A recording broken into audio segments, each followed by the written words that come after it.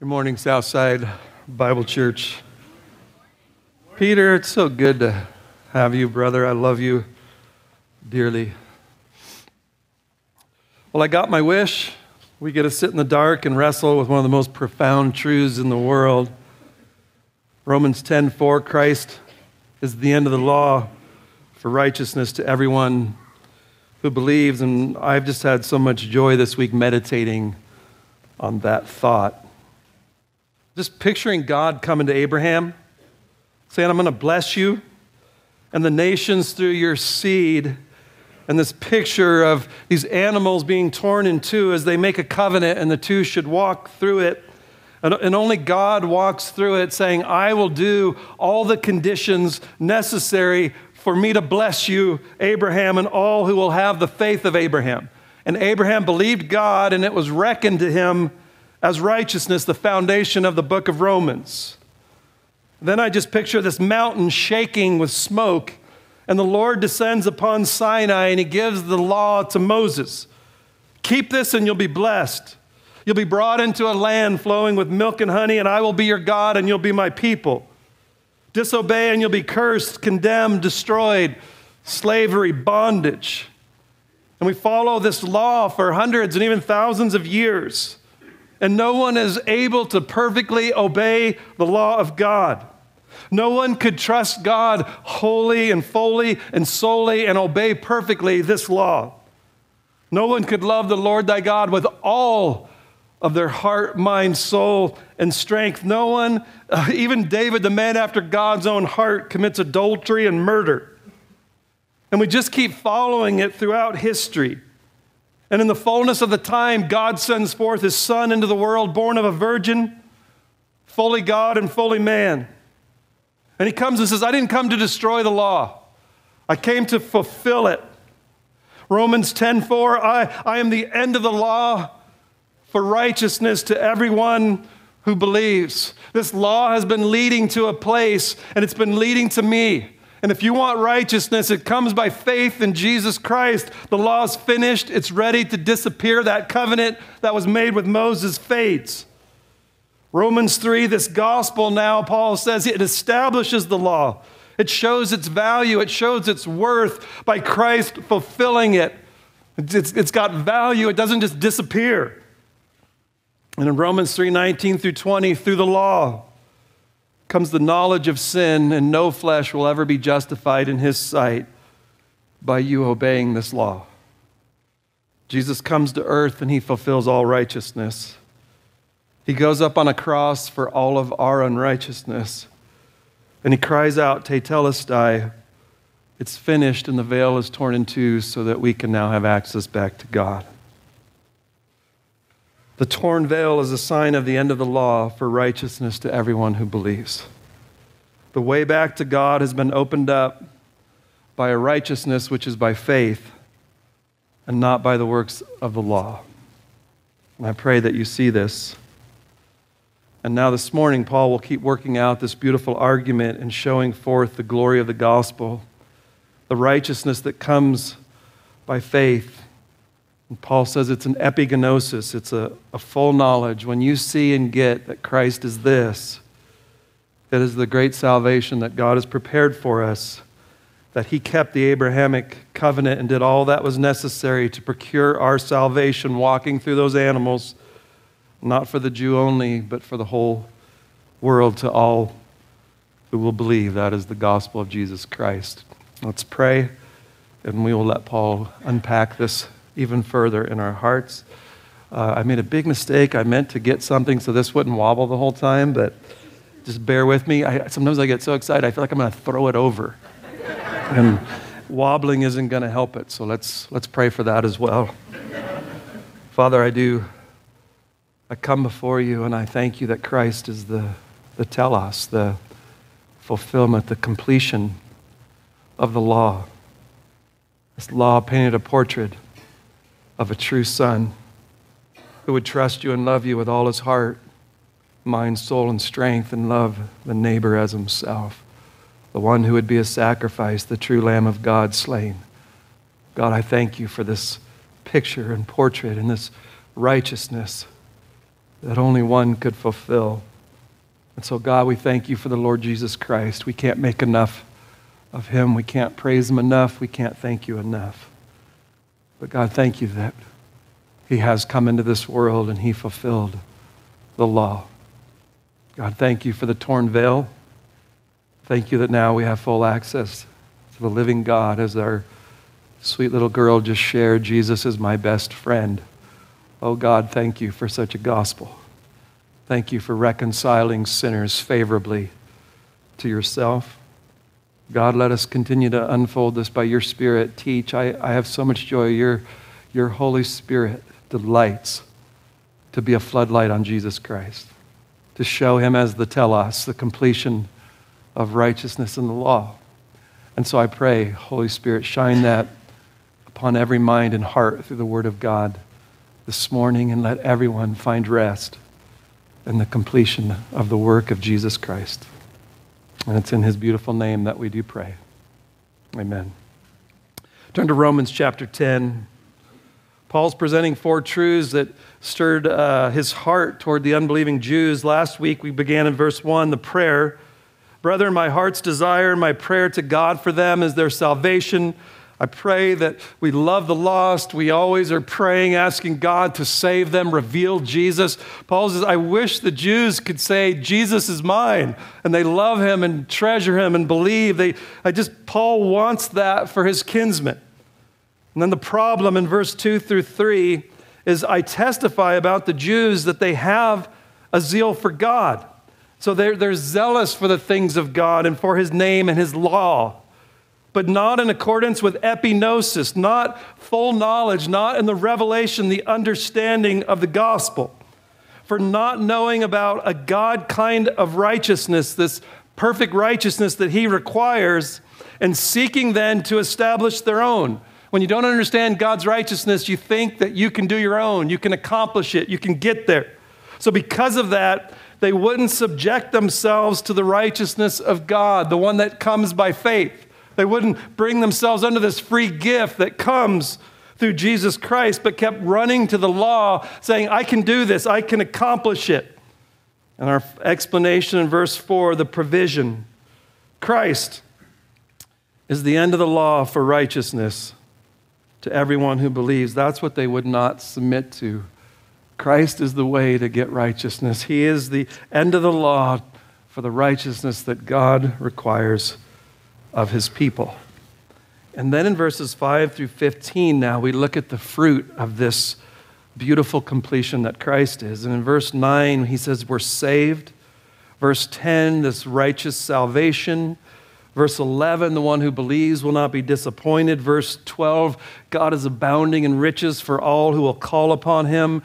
Verse 13, you'll be saved. Verse 15, we preach glad tidings of good things. It's just this salvation, this gospel that comes from the completion of Christ being the end of the law.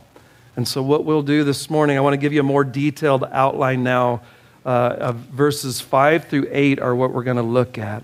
And so Paul is going to personify 2 concepts as if they're speaking. And it's going to speak how legalism speaks in verse 5 and how faith speaks in verses 6 through 8. He's going to let them speak to us. So let's look at our first point this morning. I think it's up there on the screen. How legalism speaks. Oh, would you look at that? And the verse is even up there since it's dark. So anyone who has bifocals like me and you just need help, there it is. But that's probably so far away, I hope you can even read it. So we're trying to help here, guys.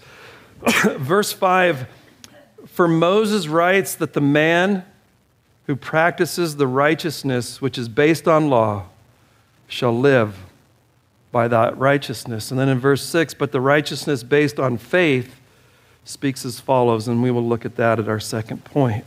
So in verse 5 and 6 now, if you diagram this, you have a righteousness that it says ek, out of the law. It's a righteousness that will come out of law. And in the verse 6, it's ek faith.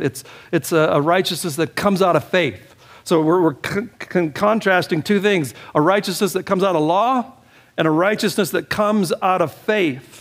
And one will cause you to stand before God with a filthy rag, and the other will cause you to stand in his presence blameless with great joy. And so I want to let these two things speak to you this morning. There are two players that we're going to look at.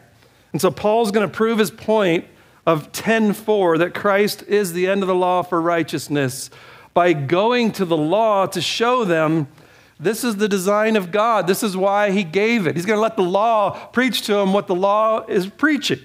And he's going to quote from Leviticus 18:5. Moses says, saying, okay, if you really want to justify yourself by law keeping, then let's see what God says about it in his law. Did God pull a quick one on Israel? Did he change his plan saying, Abraham, I'm going to bless you by grace through faith? Here's this promise, and then I dropped the law on Moses at Sinai, and now you got to work to get yourself righteous. And now Jesus comes, and we're going to go back to a promise, as that's what's going on. And Paul's going to show that the righteousness that saves has always come by believing and not by doing. There's been no change in how you get saved. The law served that purpose well, is what Paul is going to show us this morning. So our context as we begin to look at this. Moses is telling the people they need to keep the law in Leviticus. And if they keep it, he's saying God will prosper you as a nation. 2 Chronicles 7:14, my people who are called by my name humble themselves and pray and seek my face and turn from their wicked ways. Then I will hear from heaven and will forgive their sin and will heal their land. If you want to be saved by works, you must keep the law. And Paul's saying, God designed it. You must keep it perfectly. If you want to get there by being good and doing your works, keep it. Moses does not allow any person to dream that under the law he can be saved in any other way than perfect obedience. Keep it. He doesn't tone down the law to suit our fallen state. He doesn't say, do your best. I'm just going to grade on a curve. Be sincere. Just be honest. Just tell everybody how bad you are, and that's enough. He that does these things in our verse shall live by them. God's blessing is contingent upon the performance of the law. If you want righteousness by law, there's a requirement: doing it perfectly. The law is broken at one point, James says you're guilty of breaking the whole thing. One single fault takes away the possibility of you ever being justified by law, and Adam has already given you that record. The hope of salvation by your own works, your own merit, is black, and it brings despair. The lawyer runs up to Jesus. What's the greatest commandment? Well, to love your Lord your God with all of your heart and all of your mind and all of your soul and all of your strength, to love him with all of your absolute being. If that's how you want to get right with God, keep it perfectly. But as Peter read this morning in Galatians 3, for as many as are of the works of the law are under a curse. That's what the law speaks. If you're under the works of the law, you're under a curse. For it is written, cursed is everyone who does not abide by all things written in the book of the law to perform them. All things. The man who practices the righteousness which is based on the law, he is the one who must do it. No help, unaided. The demands are squarely before you. Keep them. God's blessing is contingent upon your obedience. It's impossible. It's impossible for you to obey a God kind of righteousness. Yet our God, because of his infinite holiness and justice and who he is, he has to demand it. There's nothing else but perfect righteousness that can dwell in his presence, or he's not God. And so he has to demand perfect righteousness if you're going to be brought back into his presence safely. Paul says, I don't nullify the grace of God. If righteousness comes through the law, then Christ died needlessly. Why would the Son of God hang on a cross if you could get righteousness by keeping the law? We have to cry out with Top Lady and say, not the labors of my hands can fulfill thy law's demands. These for sin could not atone, thou must save. and thou alone. In my hand no price I bring, simply to thy cross I cling. And so what does God demand of me? Black enough I to the fountain fly, wash me, Savior, or I die. Naked look to thee for dress. And so my only hope is to be clothed in an alien righteousness, not my own, that Jesus Christ has come and performed on this earth in my place. That's how legalism speaks. I want you to hear it so clearly, obey it all, and live by it. If you've walked in here this morning trying to clean up and be good enough to get God's favor, I want you to realize you have to do it perfectly, and you will never be able to do that. God demands perfection. There is no curve. There's no mercy in it. Exacting and demanding and punishing everyone who transgresses it. But God said the soul that sins must die. Could my tears forever flow? These for sin could not atone. The righteousness of the law will keep me at a distance from God. If I stay on that bus, it will never drop me off at relationship with God. If arriving at God is my righteousness and my doing, it will never happen. That train will never arrive in glory. And so I just want to make sure you get that this morning. The Jews needed to be rescued from their law of failing, and they looked to law keeping as the remedy. They hung on that which would ultimately hang them. Do you see why I believe in total depravity?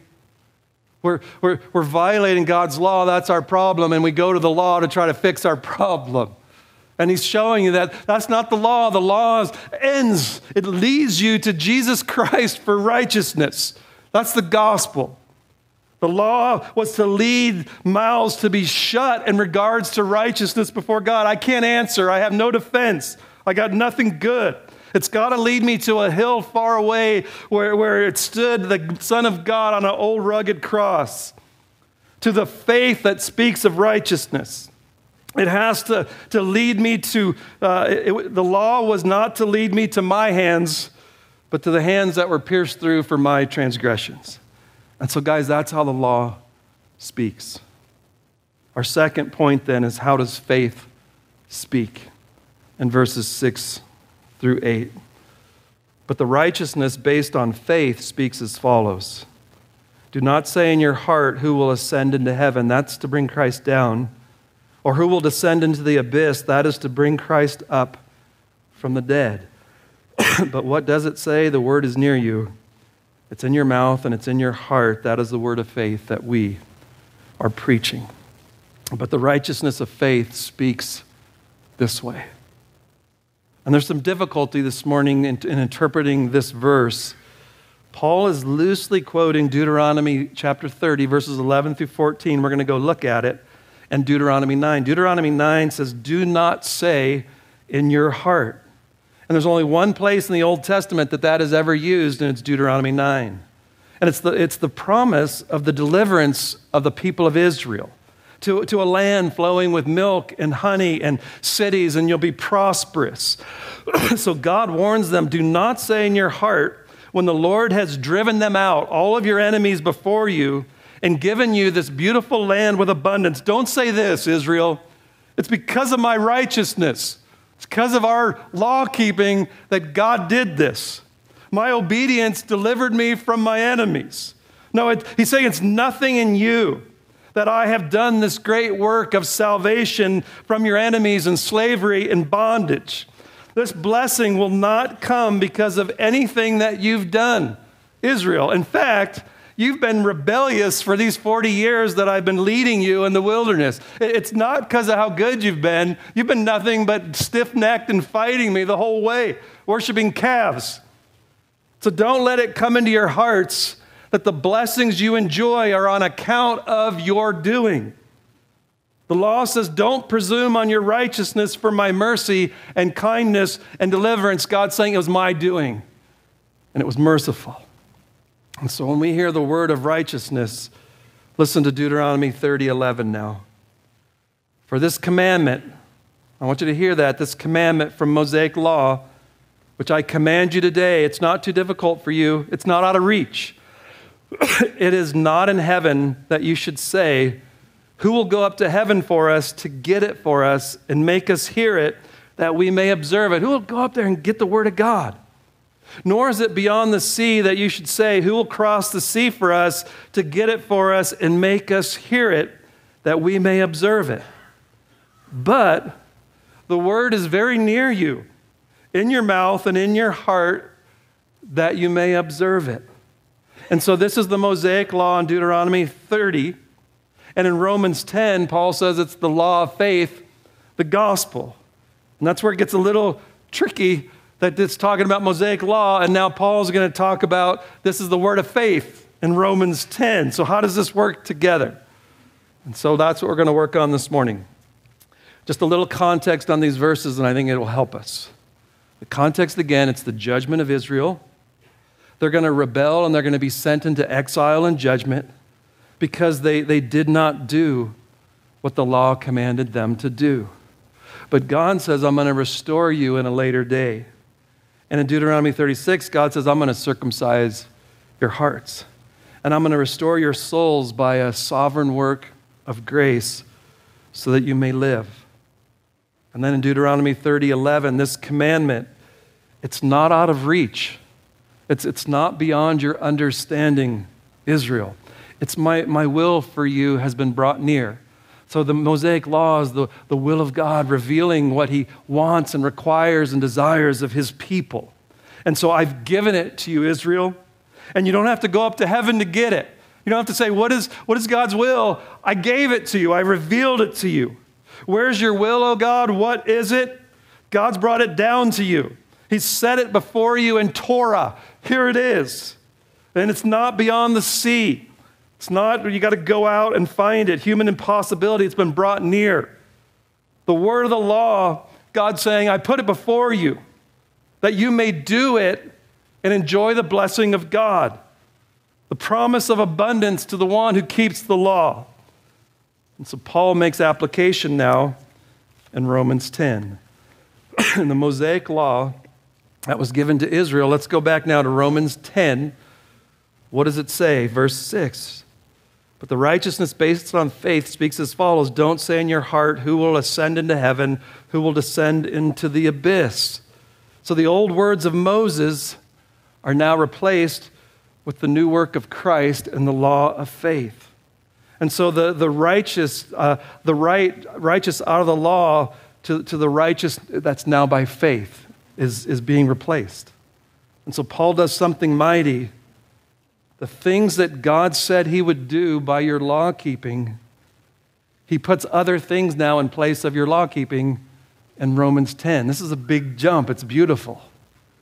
What's he putting in place of your law keeping? Well, now what he's putting in verse 6 is that Jesus Christ has come into the world. He came down and he's the revelation of God, the Logos. You've seen me, you've seen the Father. And so God has made who he is known through Jesus Christ. And he went up on a cross and died and was buried. And in verse 7, he replaces it with the resurrection of Jesus Christ so that all who believe now will be justified. That Christ is the end of the law. So he's replacing, if you keep the Mosaic law, you're going to get blessed. And now it's being replaced with Jesus came and kept it and fulfilled it and died in our place. And you're going to get blessing. He did it all, and the abundance of blessing is by his doing. I love the replacement. Keep the law, Jesus kept it, and Paul's seeing its fulfillment, and he's proclaiming it to you in Romans 10. So look, that should blow you away. I can't see your faces, but you should be saying, whoa. Some of you look bored from what I can see. I don't get it. Paul says this, you don't need to go into heaven. That's to bring Christ down. He came down. God sent him down in an incarnation. He went from heaven to earth, and the Word became flesh. God has brought righteousness right out of heaven in the person of his own Son.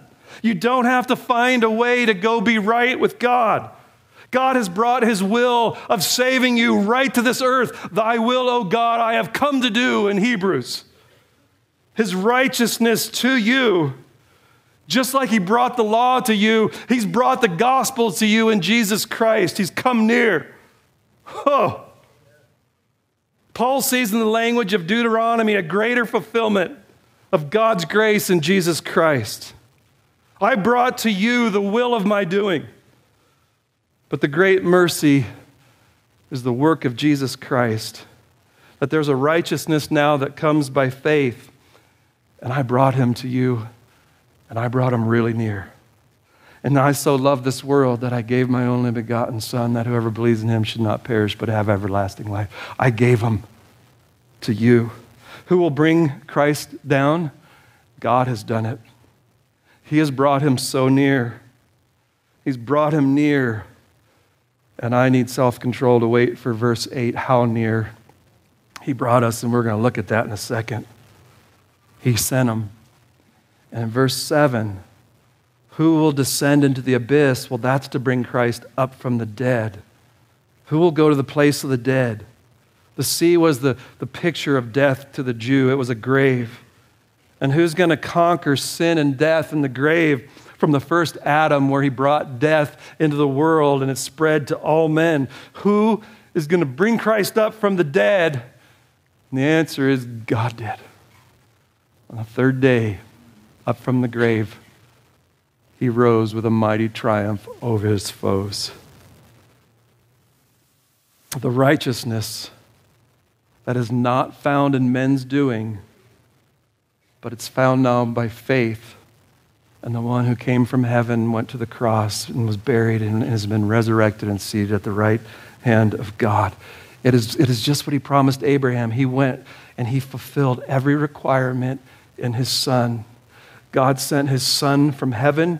He crucified him and he raised him from the dead. So what was necessary for the abundant blessing of God and eternal life and all that he has promised was to the one who came and fulfilled that law. And the law was demanding and exacting, and blessing will come from its fulfillment. And Jesus comes and he fulfills it all, so that now God can pour out abundant blessing on you, as if you kept every detail of the law. And every place you broke it has been paid up in full by the grace of the Lord. It was by his doing, and his doing in his Son, by the incarnation and the resurrection, by faith. I don't know how you can say it any clearer. By faith in Jesus Christ alone. And then Paul applies Deuteronomy 30:18 and Romans 10:8. But what does it say? The word is near you. It's in your mouth and it's in your heart. That is the word of faith that we're preaching. This message that I'm not ashamed of the gospel. It's the power of God for salvation to everyone who believes, for the Jew first and then for the Gentile. What does it say? The word is near you. It's in your mouth. And it's in your heart. The word of faith that we're preaching. What does it say, my dear friends? It says there's nothing I can do. God has done it all in his Son. It tells me the same word that the law tells me. I'm near you. I've revealed myself. Not to make demands that you cannot pay.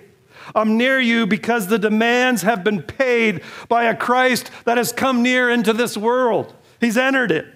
And what I'm calling for is not merit and performance of your souls, but that it would come so near that it would go right into your heart. But that you would bow and you would bend by faith to the Redeemer at his feet, the end of the law, surrender, quit resisting and being insubordinate. He's done it all. Submit to my righteousness. Jesus Christ, the end of the law, submit to it. Come under it, bow to it, believe it. Surrender your life to that. Believe upon the Lord Jesus Christ and you'll be saved. The word is near you. It's in your mouth and it's in your heart. The law was near. It gave command and it promised blessing. But it is fulfilled and trumped by the gracious word of righteousness by faith in Jesus Christ. The law demanded our work and our doing. And now by the work of Christ, Jesus has done it all on your behalf. So I want you to hear this. God came near and he gave a law which revealed righteousness and called for your obedience to it. And it gave you neither feet nor hands to be able to do it. Romans 8:3, we saw we couldn't keep it. And the consummation of the law, the telos of the law, is Jesus Christ, and he has come near and he has fulfilled the law's demands. And now he gives us wings that we can fly and now keep the requirement of the law to love God and love others. This is where your heart and your devotion is to be Christ. It's just everything ends at Christ. And he's where we just land. And our hope and our devotion and our love and our worship, obedience, it's all to that one. God brought his word near in the law, and he brought his son even near. And now he speaks grace to our hearts by a righteousness that comes by faith. God's gift of the law is to bring you to the one who fulfills the law in your place. So Deuteronomy 30 is the language of law, but the logic of grace. God did not put righteousness out of reach. He brought it so near in his own Son.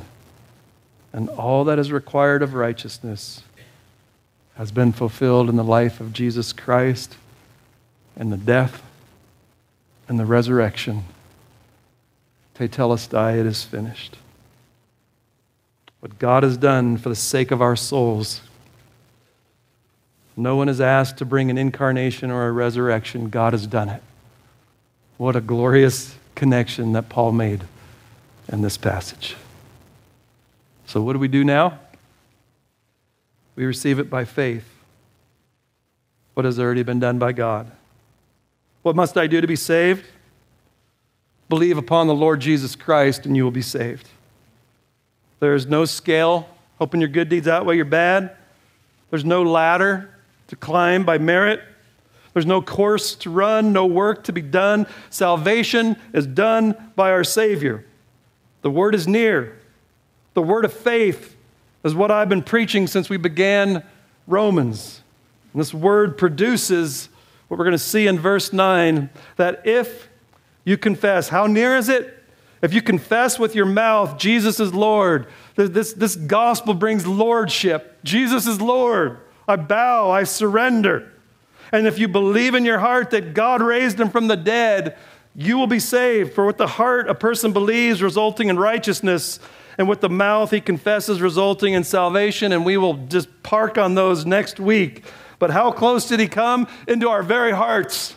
Into our hearts that now have been made to believe and lordship and surrender, and our mouths confess Jesus is Lord. He's come so near. He's come right into our lives, right into our hearts. It's just not an external word. It went internal.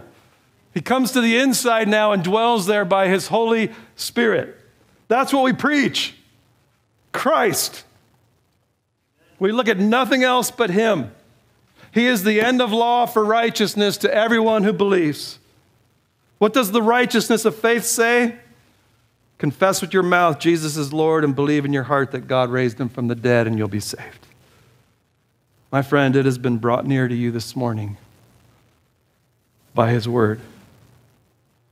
It has come so near as you sit here right now. It's come right into your hearing. And now what are you going to do with this word that's speaking to you? A gospel that can save your soul from all of your sin here this morning. That God has done it all in Jesus Christ. And he offers it to you by grace through faith. To believe in him as the remedy. May it come into your heart and your lips this morning that you would just sit here quietly and say, Jesus is Lord. And God raised him from the dead for my salvation. What will you do with Christ when he's come this near? You're judged already, he says, if you reject the remedy of the Son of God. To come into this world and do that work and now have a preacher present this right to you. He can't come any nearer. What will you do with the nearness of Christ this morning as the remedy for your soul? Will you receive him by faith into your heart and then by your mouth? It is near you. And you don't need to travel all over to find it. You don't need to take a trip to the Holy Lands. You don't need to go to seminary and sit under the best teachers. You don't need to climb Mount Everest and see God. You don't need to go sit in a confessional. You don't need to try to stack up your righteousness this morning. You don't need a minister or go be a missionary to be married to Jesus Christ. You don't even need a justice of the peace this morning. It's so near. It's by faith. I take you as my bridegroom, forsaking all other, keep myself only unto thee. I rest in you alone, and you can be married to Jesus this morning by faith. It's looking at the one who has done it all. He's accomplished salvation. He bore the wrath of God for your sin, and he fulfilled all that the law required. Perfect righteousness. He died and he was raised, and it is finished. He is so near. This is the message that we preach. You are not saved by you. You don't need to climb the ladder of the law to heaven. No matter how poor you are, how uneducated or how educated, how much of a sinner you are, how attractive you are or not, how popular or unpopular, whether you live in a slum or a sanctuary or a palace, none of that matters this morning. Believe upon the Lord Jesus Christ and you'll be saved. A child can be saved. We saw it this morning in our baptisms. It's not for the wise and intelligent, it's for the simple who will come to this place. It's all of grace through faith.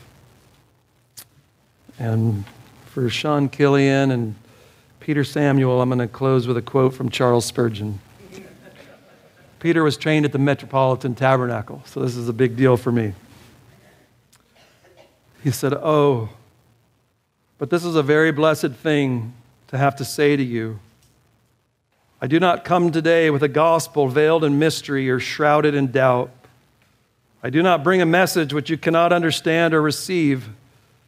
Neither do I come with ifs and buts, but with this: whosoever shall call upon the name of the Lord shall be saved. He that believeth and is baptized shall be saved.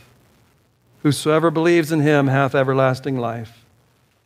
This is as certain and clear as the utterance of that dreadful roll of thunder, which has just now left on your minds the thought, he that doeth these things shall live by them."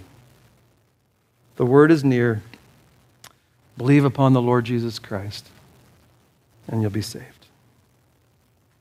So as I close out, I'm going to skip some of the things I wanted to talk about. But I think the thing that is on my heart the most is, has your law of pursuit ended with telos? Has the law left you at the end of it looking at Jesus Christ, who has kept every jot and tittle? He's fulfilled all righteousness. He's the end of the law for righteousness to everyone who believes. Are you still Jesus plus something you're trying to perform to get him to justify you, accept you, and love you? Or have you finally just come to the end? Christ alone. Christ alone. That's my prayer for every soul in here. One of the joys of getting old, there's not many. I hear some amens from my dear sisters in the front. I kind of lost my brain with COVID, and it's weird. I've been more contemplative than I've ever been. And so what am I just asking myself, what am I shooting at? When I finish, what is it I want to see here at Southside Bible Church? And I think I've come to the conclusion, it's this, that Christ is the end of the law for righteousness to everyone who believes. Every time it happens that somebody gets it, there's a joy unparalleled in my heart that I can't explain. People who come to this church stuck under law for righteousness, when you finally find the freedom and the joy and the release that comes, I love it. I had a man who was in prison for over 20 years, and on his deathbed, he pulled me close and he said, "Pastor, I've done some really bad things in my life. I'm scared. How can I stand before God And we just went over this glorious gospel again. And I just watched this peace overcome him. And the next few weeks just entered into the presence of Christ. Sweet, trusting, full of faith, looking away from anything in him. And it's just, this gospel is so beautiful. I got to watch my dad. Just one time I said, Dad, if you stood before God, and he said, why would I let you in? What would you say? And he said, I hope my good deeds outweigh my bad. And then a few years before he passed, he said, the only answer I have is the merit and righteousness of Jesus Christ is my only hope. And I watched him finish his race, just so excited to go be with Christ because of this gospel. And he's been rewarded. I got a baptism a little while back. One of the little Langer girls, it hit me so deep. Just little children who will come to the end and see Jesus as their Savior, and they love him. And they're his best friend. I got to watch my daughter-in-law get baptized here just a little bit ago, and her journey in grace, and her say, it's changed my life completely. My brother Mike, who hasn't been here for years because of sickness, saying, I've never been more content in my life because of the fullness of Christ. My own marriage, when my wife says to me, one verse at a time for 23 years at Southside, I've just grown and treasured the fullness that Christ is the end of the law for all who believe, and preparing her to breathe her last on this earth safely. And my own journey and what I preach, Christ has become everything. And he's sufficient, and he's a Savior. And so what do I want? I want people who say Jesus is all. And that's all. He's my gift of righteousness. He's died in my place. And it comes to me not by the works of the law, but by believing the gospel of Jesus Christ. And so I have asked my wife to put a lot of things on my tombstone for those who have been around. Take them all off. Romans 10:4 only on that stone. And just say that the reason he lives is Christ is the end of the law for righteousness to everyone who believes. Oh, how I love Jesus. How then shall we call upon him in whom we have not believed? And how shall they believe in whom they have not heard? And how shall they hear without a preacher? And how shall they preach unless they're sent? Just as is written, how beautiful are the feet of those who bring glad tidings of good things. Purpose of the church. This gospel's so beautiful. How are they going to hear it unless we go and tell them in our work tomorrow, our people going to North Africa, going back to St. Lucia? This message must be told, proclaimed, lived, heralded. It's too good to be the best kept secret. I pray that you would be set free from fear, and the beauty of this gospel would just take over your life. And let me just tell it to everyone and anyone and live the beauty of this gospel. For from him and through him and to him are all things. To God be the glory forever. Let's pray. Oh, the end of the law. Thank you. I love my miserable journey under the law ended at such a beautiful place. The glory and the beauty of Christ, who has kept the law perfectly, who gives me the righteousness that you require, Father. What gift of love. And I've blown it so many times, and I can look at a cross for the one who bore the wrath for all my transgressions, past, present, future. Thank you, Jesus, for being willing. Thank you, Godhead, for designing such a gospel, such a plan, calling us to yourself. You get all the glory, praise, thanks, and honor. And I pray that every heart in here says, Jesus is all. He's my hope. He's my stay. He's my everything. He's altogether lovely. I pray in the name of Christ. Amen.